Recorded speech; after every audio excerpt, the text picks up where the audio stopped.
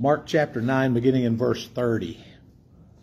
Mark chapter 9, beginning in verse 30. A lot of neat things going on. This is a time frame where Jesus is working closely with his disciples. You don't have the huge crowds.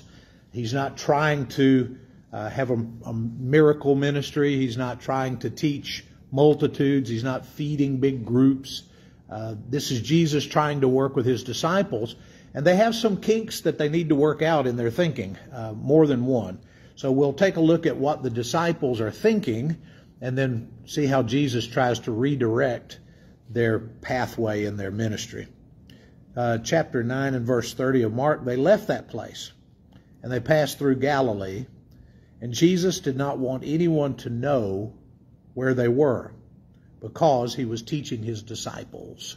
Now let's just stop right there for a minute. There were times that Jesus wanted to pour himself into this small group of people. And if you read books on management and on small group, you really can't be effective trying to lead more than about 12 to 15 people. That's the size. Past that, 3 or 4, if you get 3 or 4 very close to you, and particularly one that you could just kind of pour yourself into as a mentor. So Jesus doesn't need 4,000 people in his way while he's trying to teach his disciples. And so he gets them by themselves and, tries to hide where they are. He doesn't want everybody to know. He said to them, "The Son of Man is going to be delivered into the hands of men. They will kill him, and after 3 days he will rise." They did not understand what he meant, and they were afraid to ask about it. Why do you think, after all the things that Jesus has told them, that they still were confused? They did not understand. Why did they not understand? Holy Spirit may not have allowed them to understand. It's not time for them to get it yet. That's a possible explanation. Anything else? Never happened before. It's bizarre. It's out there. It's not something that you would suddenly imagine if you had a friend who was telling you, well, before long they're going to get me and they're going to kill me. You'd think, well, you need to see the shrink. You need to talk to somebody about this problem that you have. And so the disciples, they know that something big is happening, but they're not really sure what it is, and they're afraid to talk to Jesus about it. They don't want to ask him what's going on. These are direct prophecies. Right? I'm going to be turned over to men. They're going to kill me. And then on the 3rd day I will rise. There's nothing hidden in any of that. Think about other ways that he said it. Tear down this temple and I will build it again in 3 days. Now you can get confused about that one. Or I won't give you any sign except the sign of the prophet Jonah. As Jonah was in the belly of the fish for 3 days, so the Son of Man will be in the belly of the earth for 3 days. You go, well, that's a little odd to say something. That's not as straightforward. They're going to turn me over to men. In other places, he's more specific. They're going to give me to the Gentiles, and they're going to kill me, and then 3 days after that, I'm going to rise from the dead. It's not hidden. It's not covered up. They should be able to understand it, but as was suggested, perhaps the Holy Spirit, it's not time for them to understand. Verse 33, they came to Capernaum, which is home base. At least some of the family members were living in Capernaum at this point. Peter's mother-in-law keeps a house there, whether it's Peter's house or his mother-in-law's house, we don't know. But they were in business around Capernaum before they went into the ministry. So this is home base. They know folks. And they went into the house. When they entered into the house, he asked them about an argument that they had along the road. Now, the house gives us an indication that whenever they were in Capernaum, they had a place that they stayed. That's one of those things that would be really amazing if they knew which one it was. Archaeologists have dug up a house that they call Peter's house or the fisherman's house. The reason they call it that is that it's obvious that someone who was a fisherman had lived in that house at some point, found all kinds of things that belonged in the fishing world, but we don't know that it was Peter's house or Peter's mother-in-law's house or anything like that. So he asked them, what were you arguing about along the road? In verse 34, they kept quiet because on the way They had argued about who was the greatest. Now, tie that back to the last thing that we were talking about. They're going along the road. Jesus is explaining to them about what's going to happen to him, and they don't understand it, but they don't ask questions. Right? Here, Jesus asks them a direct question. They don't want to talk about it because it was something that they know Jesus is going to disapprove. So while Jesus has them off by themselves trying to teach his disciples alone, he's got this obstacle of a group of disciples that are kind of playing politics with him. They're not sure that they want to communicate openly with him about everything that's going on in their lives. Now, if you're trying to build a team, if you're trying to build a 12-person team or a 3-person unit or a 1-person mentor, if they don't tell you the truth, it's tough. I had one of my interns used to lie to me openly. Well, take that back. I've had more than one intern that would lie to me openly and regularly. So while I'm trying to mentor them and encourage them, they're giving me information that's just not right. And I would find out from other people, you know, that your intern is this or that or said this or that or did this or that. And I would say, well, I can't believe that. Well, believe it, it's true. And then I would confront them and eventually, maybe, possibly, would get the truth out of them. One of them was just almost entertaining. He was a bad, I don't want to call him a liar. He was not good at making up stories. So his stories weren't always as believable as some of the other ones might have been. So here's a group of disciples. They don't want to tell Jesus what they were talking about because they know Jesus is not going to approve of what they were talking about. They were talking about who is going to be the greatest. And I know I've talked to you about this. We've talked about it several times. Who were the worst in this group about wanting to be the greatest? James and John, the brothers Zebedee. These guys, they wanted to be more prevalent than the rest of the group. They would ask Jesus, when you come into your kingdom, can one of us sit on your right and one of us sit on your left? Even went so far as to get their mama to come talk to Jesus about it. She was probably Jesus' aunt, right? So it's probably Mary's sister, comes and talks to Jesus. And, you know, when you come into your kingdom, do you think maybe my boys could be the top 2 guys and they could sit? Just human nature, family stuff, but it comes down to us through 2,000 years of Scripture, and we get to read about their family stuff. But James and John were that way, and Jesus addresses it by telling them what all of us have come to know. If you want to be the greatest among the group, what do you have to become? The servant of everybody. Right? If you want to be the greatest, you have to become the servant. So the one who wants to be the first must be the very last. He's got to be the doulos. He's got to be the one who's the slave. And so he took a little child whom he placed among them. And taking the child in his arms, he said to them, whoever welcomes one of these little children in my name welcomes me. And whoever welcomes me does not welcome me, but the one who sent me. So he takes the least powerful person in the vicinity and pulls him over into his lap and says, this is the kind of person that I want you to be. Right? In another place he says, unless you become like a little child, you can't even enter the kingdom of heaven. So he loved to use children as illustrations. If you're going to be the servant of everybody, you've also got to be the servant of this little child. Well, in their culture, how much clout did little children have? Okay? Think where we are and go to the polar opposite. Right? We live in a culture now that is kid-dominated. And so if you've got kids or grandkids or you work in education or, you know, if you're around kids much, you find out that they've got a lot of stuff and they've got a lot of people catering to what they want, to their whims, to their fancies. And so in their culture, Paul puts it this way. He says, as long as a child is underage, as long as he's in the house, he's no better off than a servant. That's the way Paul describes it. And he says, but when the son grows up and he becomes an adult, then he can inherit. Then he can be something special. He was talking about how the Word of God in the old law compared to the Word of God in the new law, and how we as Christians are now full-fledged, grown-up children in the kingdom. And so he says, you know, little kids, they're no better than servants. Well, in our culture, sometimes we become their servants. But Jesus puts the little child in the middle and says, you've got to serve everybody, even people that you wouldn't think would be worthy of you being their servant. Serve everybody. All right, so verse 38. Teacher, said John, we saw someone driving out demons in your name, and we told him to stop because he was not one of us. Now, this is somewhere around the same time they were having the conversation, who's the greatest in the kingdom, right? So James and John, probably in the middle of that conversation, John takes it upon himself to tell somebody to stop casting out demons in Jesus' name because he's not one of us.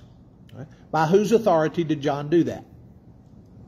By John's authority, right? So he wants to be somebody who has some authority, who has some clout, and he shuts this thing down. So I want us to take it one little piece at a time real quick.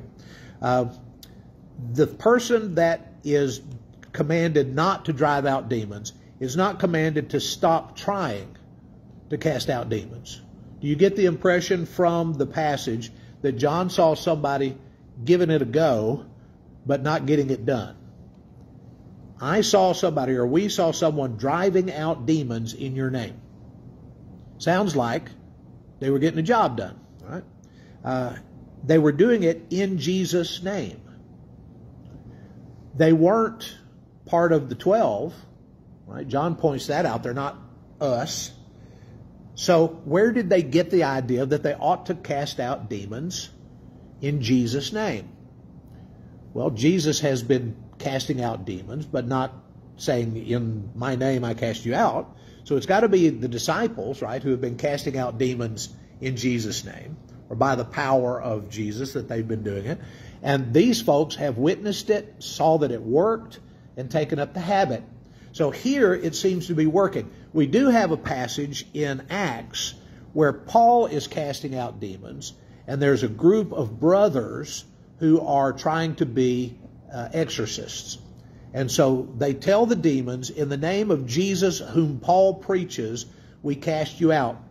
And the demon, the guy who was demon-possessed, whooped all of them. There were 7 brothers. They whooped all of them and sent them away bleeding. All right, so you'd think, well, okay, that one didn't work out really well. But at least in this case, they're casting out demons in Jesus' name, and it seems to be working. So then we get to John's statement, they are not one of us. Okay, so who gets to decide if they're one of us? What does John mean when he says it? Not a disciple, right? Never met these guys. Don't know them. They haven't been around. They're not part of us. So they can't be casting out demons in your name because they're not part of this group. Right? So again, remember, Jesus has taken his disciples out by themselves. He sequestered them. He didn't want anybody to know where they were because he wanted to work with this group. So John's not terribly out of line with his understanding of who us is. Right? You wanted us to be by ourselves. You teach us. We're the 12. We're the main ones. So he's not out of line necessarily with that in his description of who us is. But he takes on himself the authority to speak on behalf of the group and on behalf of the group leader. Right? He doesn't go back and tell Jesus, I saw this guy casting out demons in your name. What do you think I should do? He goes back and tells Jesus, I saw somebody casting out demons in your name, and then tells Jesus what he did. So I told him to quit. Verse 39. Do not stop him, Jesus said. No one who does a miracle in my name can in the next moment say anything bad about me. So here's more of a hint. No one who does a miracle in my name, were they getting the job done? Seems like it. Jesus says, if they're casting out demons in my name, they cannot in the next moment say anything bad about me. Whoever is not against us is for us.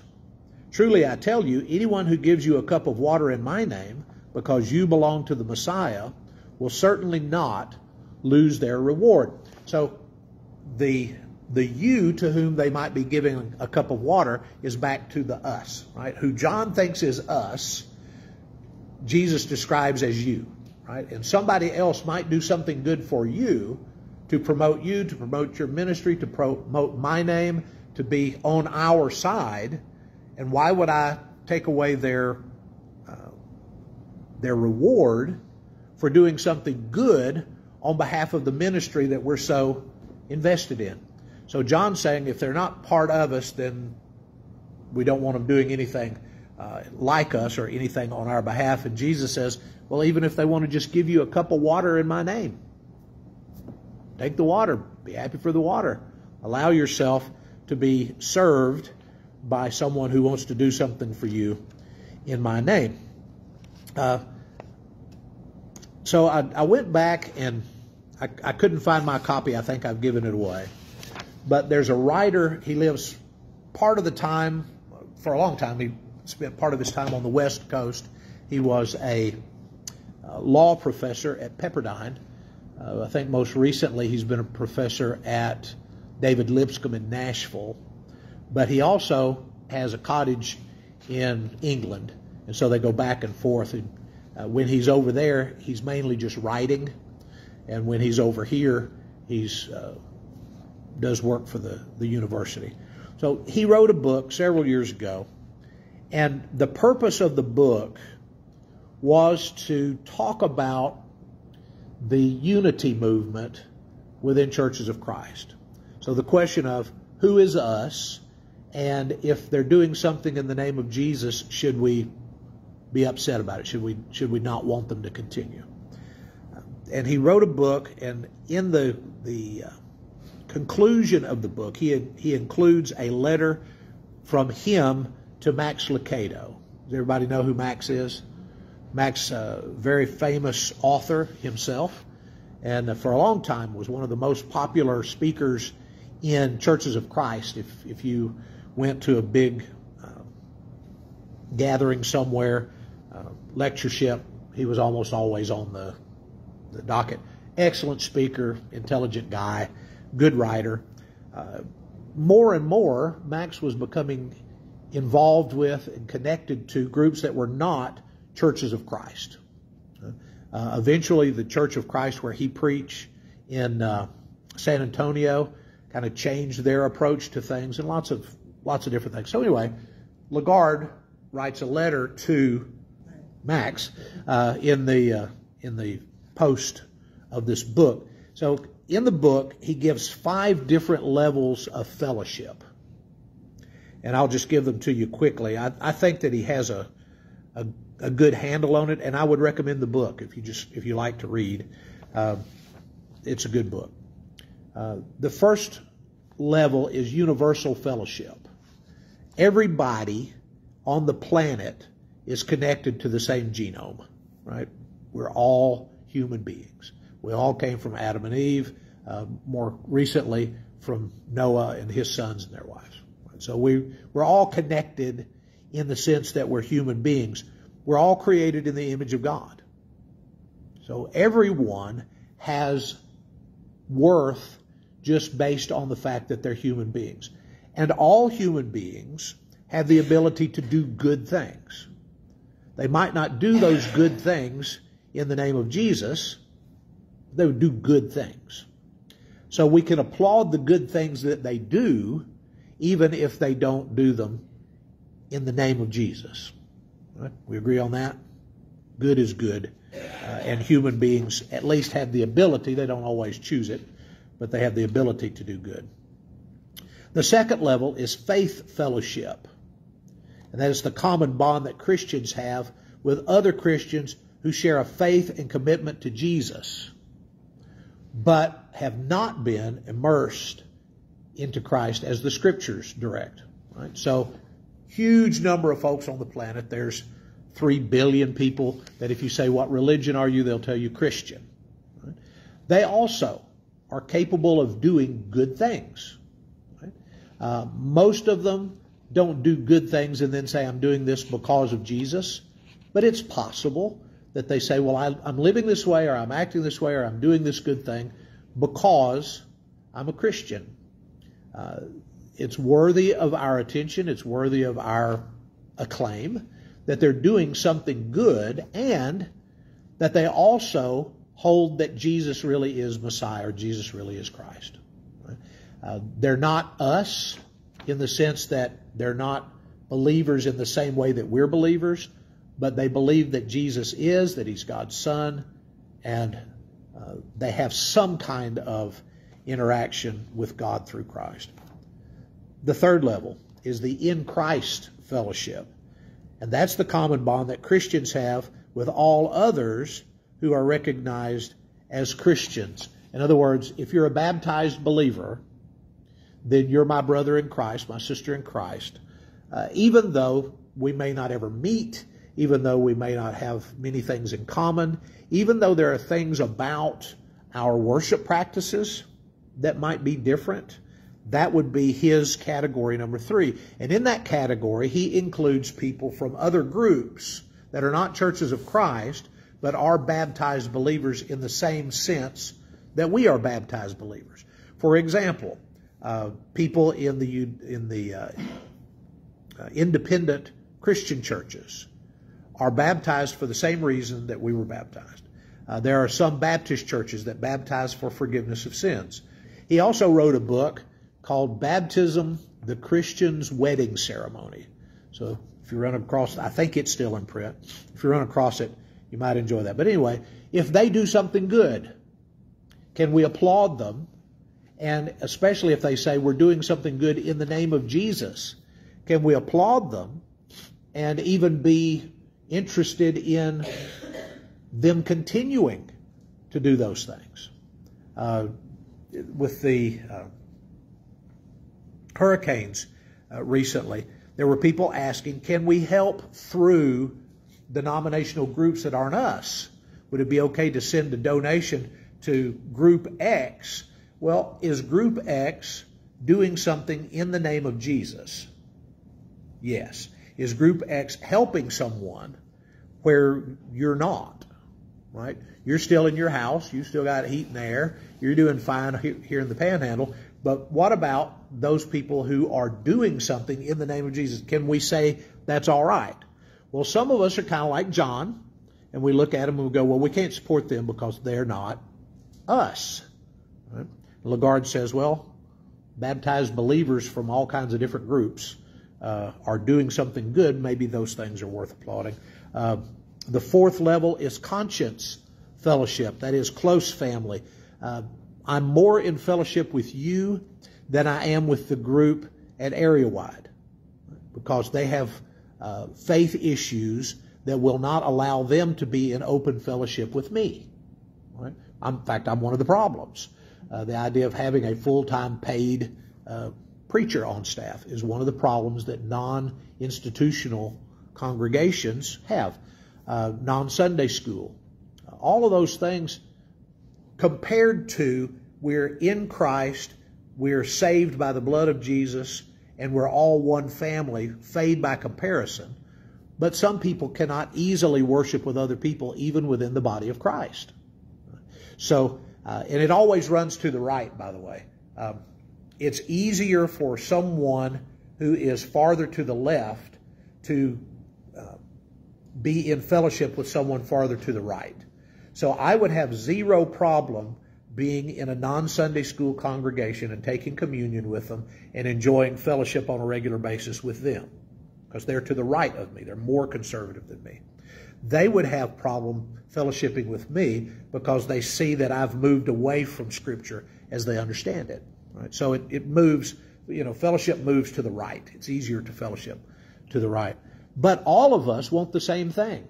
Right? So when you hear that someone that you know has been taught, converted, baptized by the folks at Area Wide, and that they're now in fellowship at Area Wide, is your first thought, well, they should have come here? Or is your first thought, isn't it great that somebody's in the body of Christ? Right? The fact that we have conscience differences does not separate us as the body of Christ. And then his fifth one is congregational fellowship. Right? Everybody believes pretty much the same thing, although we don't really, but most of us believe pretty much the same thing about most major issues, and it makes it easier for us to fellowship, take communion, be together, support works together on a regular basis. So those are the 5 things that he draws out. And like I said, I would recommend if you like to read, you would enjoy reading Lagarde. He's a good writer. So whoever is not against us is for us, says Jesus. How far can you take it? Well, Lagarde takes it all the way back to Adam. If somebody's doing something good, then that's good. More to John's problem, here's somebody that's doing something in the name of Jesus. Do we want them to stop? If they're doing something good, A, we don't want them to stop. And if they're doing something good in the name of Jesus, we don't want them to stop. Right? Another passage that I think is important is, who are you to judge somebody else's servant? To their own master they stand or fall, and he's able to make them stand. So, wanting to be in charge of how other people live out their faith walk is above my pay grade. What my responsibility is to take people that are in local fellowship together and help to encourage and grow us scripturally. What they're doing over there is their faith walk, and they have leadership where they are, and they can do what they do. But if they're doing it in the name of Jesus, I don't feel the need to be angry with them. There's a passage in John chapter 10, I think, and it's John again. They're going through Samaria on their way to Jerusalem. It's almost time for Jesus to be crucified. The Samaritans don't want to give them a place to stay. So they're wanting to spend the night in Samaria, and the Samaritans are saying, nope. And he's been there before. You remember when he was in Sychar and he meets the woman at the well, and there were lots of people that believed in him. So it's not like there was nobody in Samaria that believed in Jesus. They just didn't want to have anything to do with him at the moment. So they come through these towns. Nobody's willing to give them a place to stay. You know what John's answer was?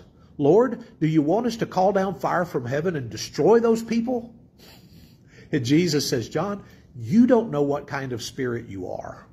Right? This is, within weeks of the crucifixion, he's still trying to train them. And John's like, let's just blow them up. If they're not us and they're not going to help us, well, let's just blow them up. And Jesus says, John, you do not understand. Any questions about that little section before we go on?